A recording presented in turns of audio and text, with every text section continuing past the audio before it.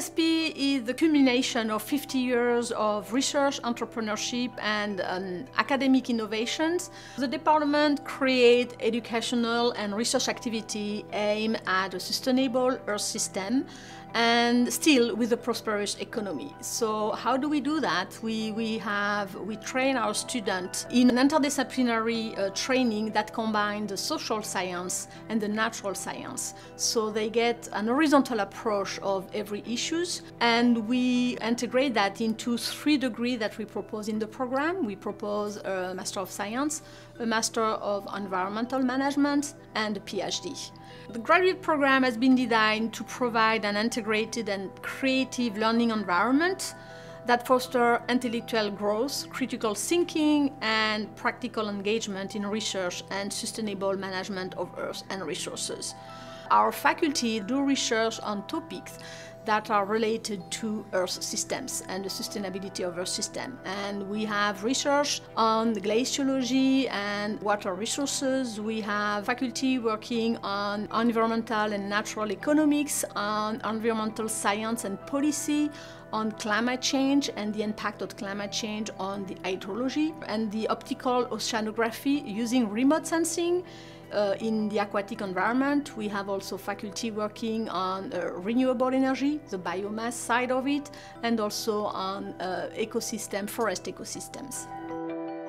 I examine different methods we use to translate environmental science into the policy process and how we communicate it with society. Over the past 10 years, I have conducted a series of surveys with local officials across the Great Plains states. And I asked them, are they concerned about climate change?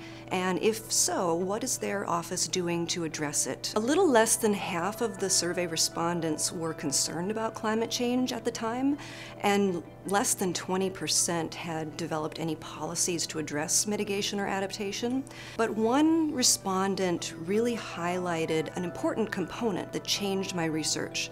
The more we argue about who causes climate change or what causes it, we're wasting time and energy, because the public will continue to struggle to understand the complexities. They really highlight the factor that framing climate change is just as important as looking at the science of what's causing it and how to change that.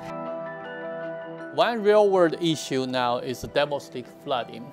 And this devastating flooding is not only water and also about water quality.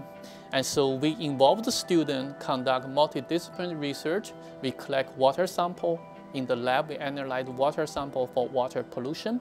And we conduct modeling to simulate how this water would respond to climate change. And also we did additional research like in policy. What the policy should be implemented to mitigate this with minimal environmental effect. And also we conduct economic analysis to see what the current measures in mitigating this devastating flooding, do they make economic sense? Or if it doesn't make sense, what could be the alternative? Even though we use geospatial data to conduct the research on the glaciers to give us a broader sense of the changes that are occurring in a larger region, it's still important to get into the field because the geospatial data, the imagery, or the digital elevation models can't necessarily provide all of the information that we need to understand what's happening with the glacier and how it's impacting and being impacted by the environment. We absolutely get students involved in our research. We find that it's really important to bring students into the field. There are a number of things that need to be done, the ice radar, the GPS, the stream flow, so there's a number of people that need to be involved in this research. Being in the field for them really gives them a sense as to what is actually happening out in the real world. I teach environmental economics and ecological economics across all campuses, both in undergraduate and graduate classes, and that attract many students from different fields, including biology, geography, political science, language, as well as students from engineering school.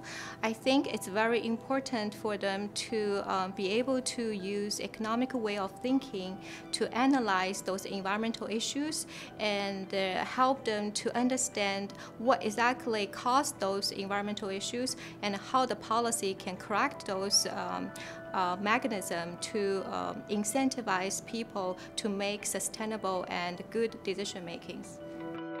We ideally are looking for people that are able to think in interdisciplinary ways. Galileo was not the first person to point a telescope at the moon. That honor goes to an individual that was in England. And he took the telescope and he pointed it at the moon and he made a sketch of it and he described it as a perfect sphere. But when Galileo pointed his telescope at the moon, he saw mountains and craters. He saw this really varied world. And it was because of the environment that Galileo was living in at the time. So that diversity of experience that he had because of his environment allowed him to make a critical insight about the moon when he saw it. That, for me, is the most important thing for students, to bring what they know about the world and apply it to different fields.